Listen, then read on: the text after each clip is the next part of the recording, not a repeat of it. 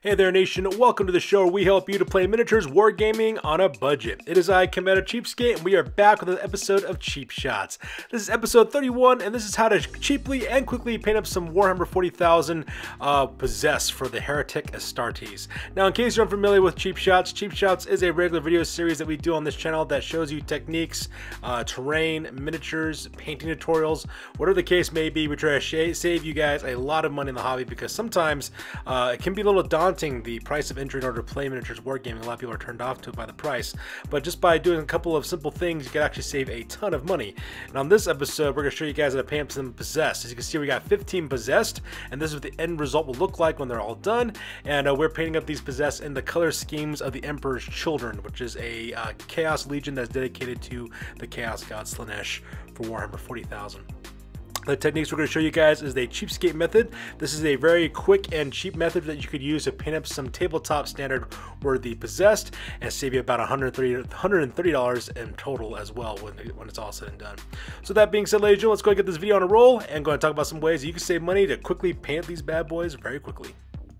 Alright, so step number one, the first thing you do is to prime your miniatures. As you can see in this one, what I decided to use was some Rust-Oleum 2X Ultra Cover Flat Black Primer. I bought this for $3.99 at the local Walmart that's in my neighborhood. I just did basically a quick once over real fast and just spray painted the entirety of the Possessed that I have. I have 15 Possessed, and the reason why we're doing a black undercoat is because for these guys I'm kind of doing this kind of partial paint scheme where part of the armor will be black and some of the armor will be in the different shades of purple for the Emperor's Children.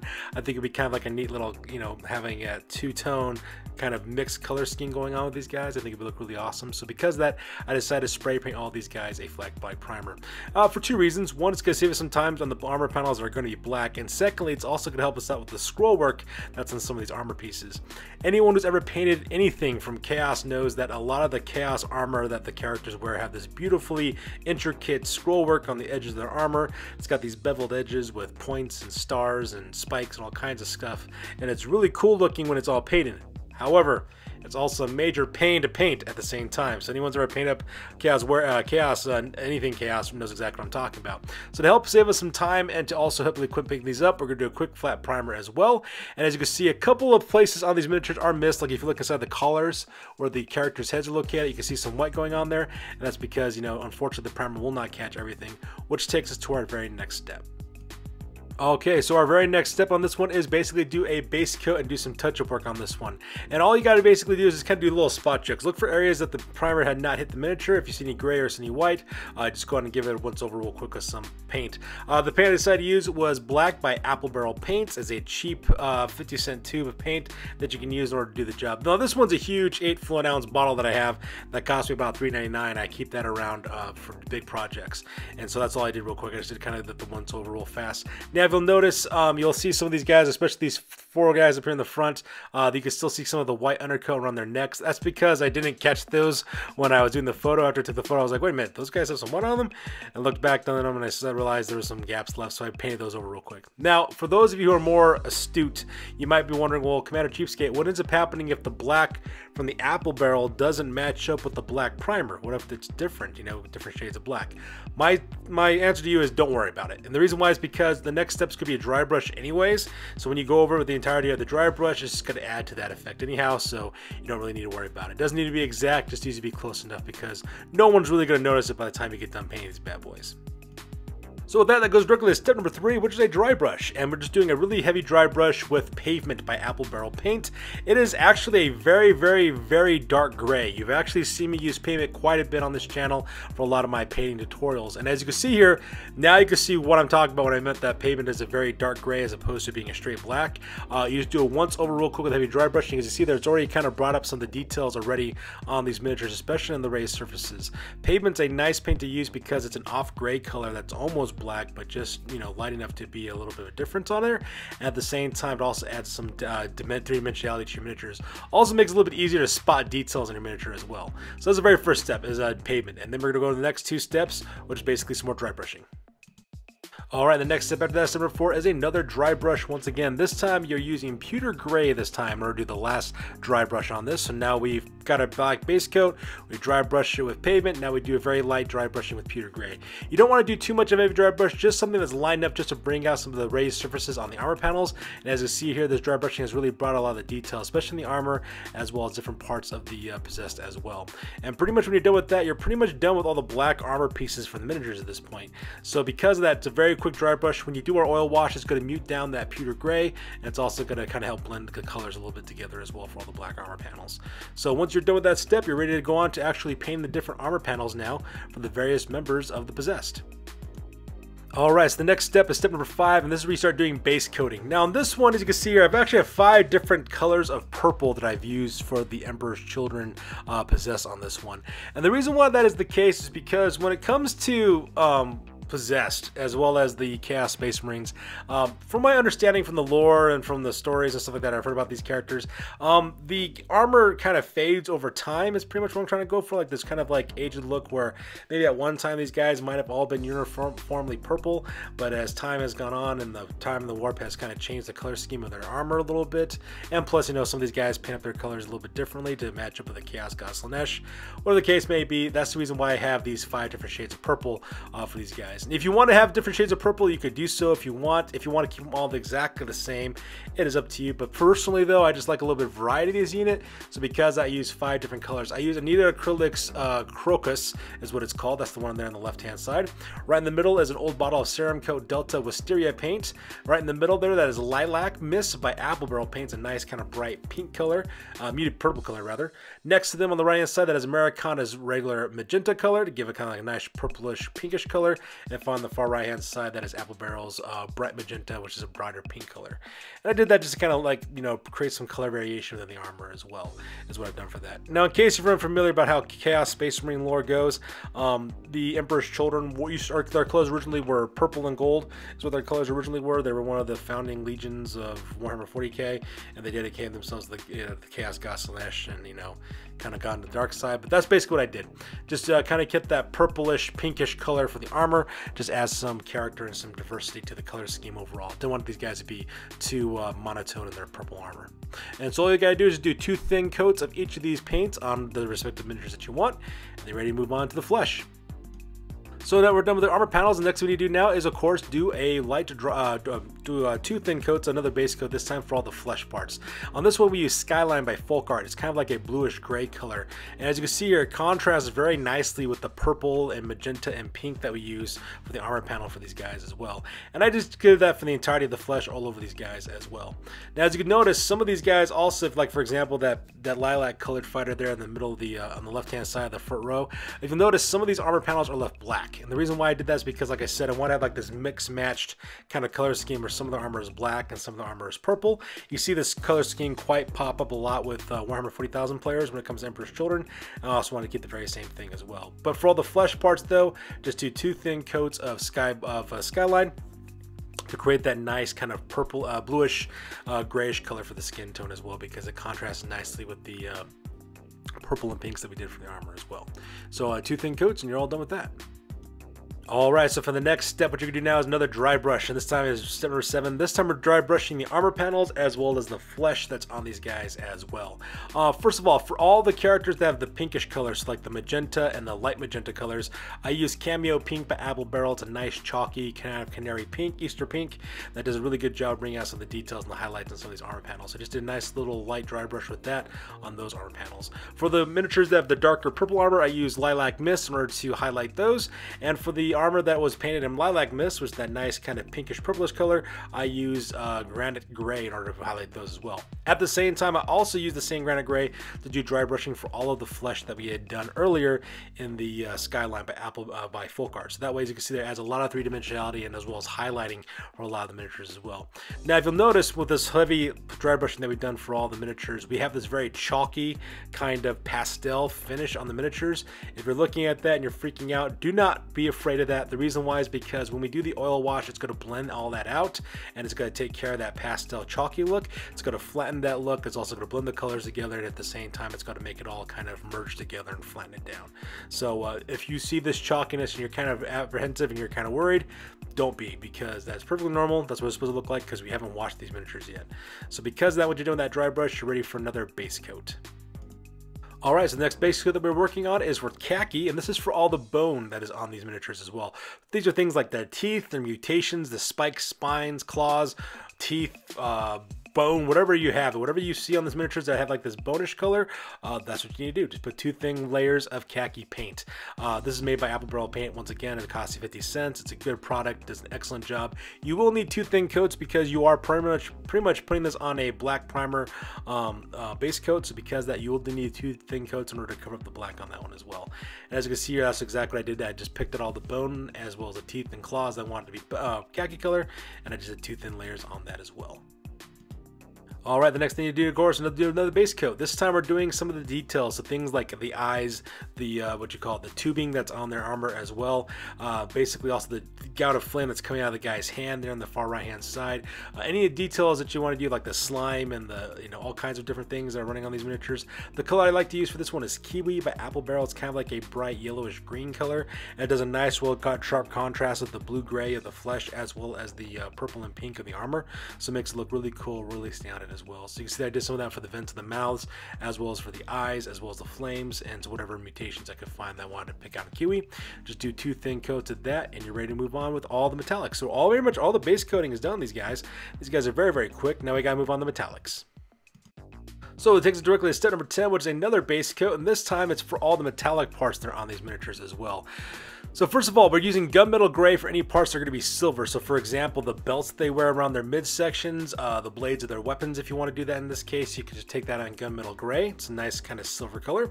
For some of the vents that are on the chest and some of the emblems that are spread throughout the miniatures, I used copper in order to pick those out by folk art as well. And the last time, the only gold detail that are on these miniatures, things like the chaos stars, as well as the scroll work on the gold armor panels of the black armor panels for these guys, I picked out in pure gold by folk art as well. All 3 tubes are 2 ounces, and all 3 tubes will run you about 75 cents at your local Hobby Lobby, and that's exactly what I use these paints for, to pick those parts out. Now you really can't see the the black armor panels on some of these guys because it's mainly focusing on their legs as well as their midsections. But for anything that I left in the black armor panel, I've edged the scroll work in gold, so that way it's kind of like this black and gold kind of look as well. Anything that is painted next to any of the scroll work that's next to the purple or magenta or pink armor panels I've done, I left in the black color as well. But I've done that for that. I wanted to add that little bit of a contrast. But as you can see there, like some of these mutations are on their arms, like the spikes and arrows are on their arms. I picked it out in gold as well. And once you pick out all the parts from metallic, and you paint out the metallic paint, you're pretty much done with the base coating and dry brushing. The next step we need to do now is to do an oil wash. Alright, so that takes us to step number 11 as well as step number 12. So in step number 11, we do a quick oil wash real quick. Now, because this is a quick paint method, we use a dip wash in order to get this done. Now, most people will tell you to use Army Painter to get the job done. Army Painter is a wonderful product, but the only problem is it is kind of expensive, especially when a can of mid-wax Mission Oak poly shades will do exactly the same thing and cost only a fraction of the price. So because of that, I bought a can of poly shades Mission Oak color, and basically I just use it like an oil wash and just washed all over the miniature as well. And as you can see, the polish shade does a really good job just kind of blending all the colors. As you can see, that chalkiness that was on the miniatures earlier is now gone, and that's the reason why. It's because all that dry brushing that you've done in base coating is now being blended together. The colors are now merging together with the oil wash. The oil wash is also seeping into all the recesses and crevices in the miniature, bringing a lot of the three-dimensionality as well as a lot of the details on miniatures as well. Also, if you also notice as well, it's also kind of dulled down the colors quite a bit on these miniatures as well, make it look really blended out. It looks really good as well. Now, my suggestion to you is to wait 24 hours to let this stuff dry as well as cure, because it is a stained mix of polyurethane, so it will protect your miniatures as well. And you want to give it a good 24 hours to let it dry. My suggestion to you is to work on it one day and then do not work on it again until the very next day, so that way it's dried and it's all secured as well. Now, for this next step where it talks about spraying it, if you like this kind of shiny candy coated look on your miniatures, you can skip that stage of course. But for me though, I like to have kind of like a muted matte finish on these miniatures, so I just took a can of Krylon matte spray and I sprayed these guys down after they dried, so that way it's a little bit more of a flattened finish, and then from there we just kind of move on to the base. Alright, so that takes us to step number 13, and this is where we start working on the bases. And as you can see, these miniatures look really nice now that they're all done. So the oil wash has done its magic, it has seeped into all the recesses, it's kind of brought out all the colors and kind of flattened them, at the same time dulled the colors down as well, and they look freaking amazing as well. Now the next thing, of course, we got to do is hit up the bases on these guys, and so I'm kind of going for like this kind of warpish, kind of purplish base color is what I'm kind of going with. So because of that, what I'm doing is 2 thin coats of Concord Grape by Apple Barrel Paint. I just do 2 thin layers right on the top of the miniatures as well. The bases, of course, are made with just your normal texturing. I just use sand, wood glue, and water.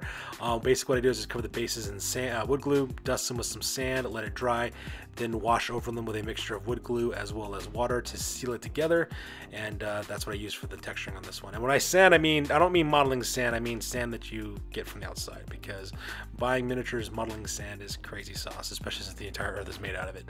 So that's all I really did. I just used the sand real quick, and then I cover the entire base with 2 thin layer of Concord Grape, let that dry, and ready to move on for the next of the basing.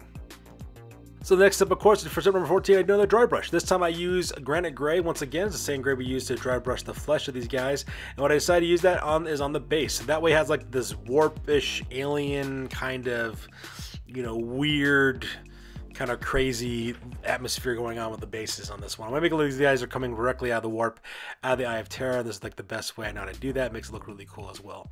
So because of it, all I do is just do a quick dry brushing with some granite gray over the purple, and it kind of creates this kind of warp, kind of strange, mutated landscape look that looks pretty awesome on these guys as well. And then once you get done dry brushing down the granite gray, all you gotta do now is rim the bases. And in the base, the last thing I do, I just use Anita's acrylic. I use gray paint. I do 2 thin layers of gray around the bases, and as you can see, that is a really awesome job, just kind of blocking the color as well. Gray is a nice, good neutral color that goes pretty well with both purple as well as the granite gray dry brushing I've done on the top of the miniature, and so it makes it look like this, have this otherworldly kind of, warp look to it. At the same time, it also contrasts very well with the purple and magentas and pinks of the armor, and it just looks really fantastic when it's all said and done. And there you have it, ladies and gentlemen. This is the completed unit. This is exactly what it looks like when you do our quick cheapskate method in order to paint up yourself some tabletop standard worthy Possessed for Warhammer 40,000. In this case, though, I'm not really using these guys as Possessed for Warhammer 40k so much as I'm using them for Forsaken and my Warhammer Fantasy Battle Army. If you guys ever watched our series, Deathly Desire, which is the building of our 3,000 point Slaanesh Legion of Chaos for Warhammer 8th Edition Army video reports, that kind of shows you exactly the progress of our army. This is exactly what I'm using these guys for, to make it look like Possessed, Forsaken, because they look really cool as well. So that's the reason why they're on square bases. So if you're wondering, hey, Commander Cheapskate, why these guys are on square bases when it's for 40k, that's why as well. So as you can see here now, the miniature unit is now fully painted up and ready to go. So with that being said, we're going to show you exactly how much it would cost if you were to paint this up, what I call the Citadel method. If you were to use the Citadel range of paints, as well as Army Painter, as well as to use the same exact method we have, I'm going to show you exactly what that price is going to be and what it will look like. And then of course I'll show you my Cheapskate method, and we'll talk about exactly how much money you would save by doing it the Cheapskate way. Alright, so now it's time what I like to call the Citadel method. If you were to paint up these miniatures using Citadel paints as well as Army Painter, this is the list of materials you need in order to do the paint jobs that you want to do. So first of all, you'll need to buy yourself a can of Chaos Black Spray, which will be $17. That's for the priming job you're going to use on these miniatures as well as buying a tub of Gene Stealer Purple for the portions of the bases, as well as the Color Lilac for the dry brushing, as well as the work for the armor panel. You also need some Abaddon Black as well to do some touch-up work on the black paint as well as buying a tub of Fulgrim Pink in order to do some of the armor panels, as well as Screamer Pink. All those, of course, are $4.55 per tub of that, with a Chaos Black Spray running you $17. Next, you'll need to buy a tub of Morghast Bone, which is to use for all the khaki colors, for all the boats, spikes, and teeth and claws and things. You also need to buy a pot of Ulthuan Gray for the dry brushing with the light gray that we did for our miniatures as well. Now, for the yellowish green stuff, you'll need to purchase a tub of Moot Green, which runs you $4.55. And for all the parts that we did in Pewter Gray, which is the dry brushing, you'll need to buy a pot of Slaanesh Gray, which runs you $4.55 for that as well. You also need to buy a pot of Eshin Gray, which is the dry brushing that we did on our miniatures right after we did the black primer. That's going to run you $4.55 as well for that one. And at the same time, if you want to paint up the armor panel kind of like a magenta color, you'll need to buy Pink Horror as well as Demonite Hide for the Wisteria color that we did for these miniatures as well. And if you want to go the really dark purple color, you'll need to buy a pot of Zarius, I believe I pronounce it, purple. That runs also $4.55 there.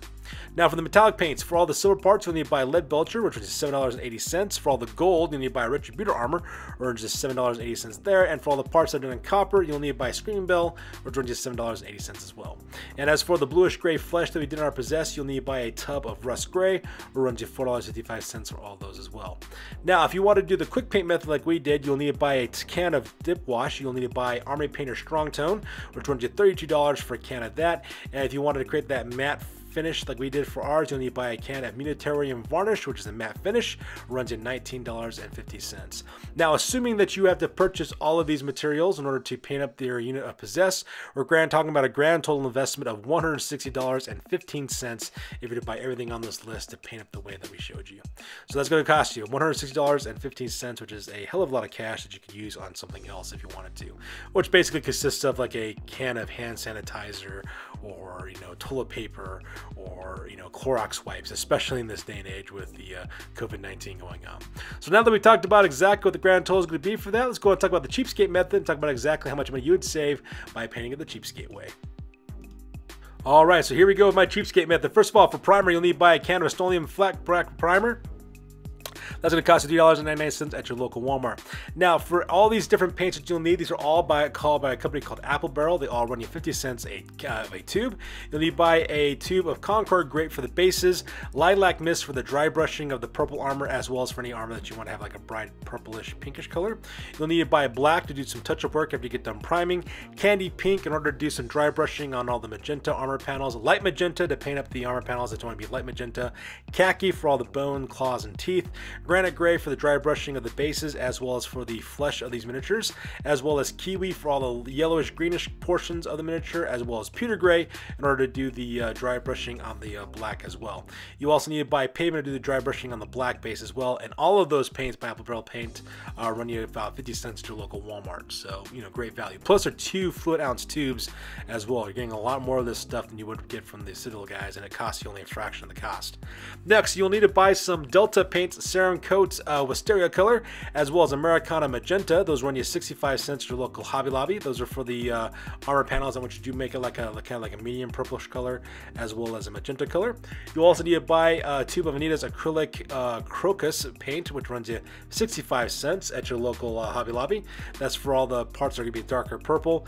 And of course, for the working on the dry brushing, you'll need to buy a tube of Anita's acrylic gray, which runs you also 65 cents as well. Now, for all the metallic parts, you'll need to buy gunmetal gray, pure gold, as well as copper. Those ones you 75 cents at your local Hobby Lobby. You'll need gunmetal gray for all the silver parts, copper for all the parts you want to paint copper, and you also need pure gold to paint for the parts that are going to be golden color for your miniatures as well. And like I said, those ones you 75 cents a tube. You also need to buy a tube of Folk Art Skyline to do the flesh, the base coating of the flesh for these miniatures as well, which runs another 75 cents as well. And since this is a quick paint method, our dip wash of choice was Midwax Polyshade Mission Oak, which runs just $6.99 a can. And then since I wanted to have a kind of like a matte finish on my miniatures, I bought a can of Krylon Matte Varnish Spray, runs you $5.99 on that one as well. Now, assuming that you had to purchase all these materials at the very first time, all together at once in order to paint up your miniatures this way, we're talking about a grand total investment of $26.67 is what you'll need to spend in order to paint the cheapskate method. So taking that $26.67 and subtracting it from the $160.15 that Citadel would require you to use in order to paint their method, we're talking about a grand total savings of $133.48. So as you can see there, that is quite a bit of cash and quite a difference in paint and value for some cheap paints that you can use, some cheap craft paints to paint up some miniatures and still get a really good tabletop standard for your miniatures as well. So that's going to do it for this one, guys. As always, please feel free to like, comment, and or subscribe. Your guys' input is invaluable to us as always. Also check us out on Facebook, Instagram, as well as blogger.com for all the latest, greatest hobby news related to our channel. That's going to do it for this one, you guys. Catch you guys in the next one, and stay healthy out there. Keep your hands washed, practice social distancing, and help flatten the curve. I'll catch you guys in the next one. Peace out.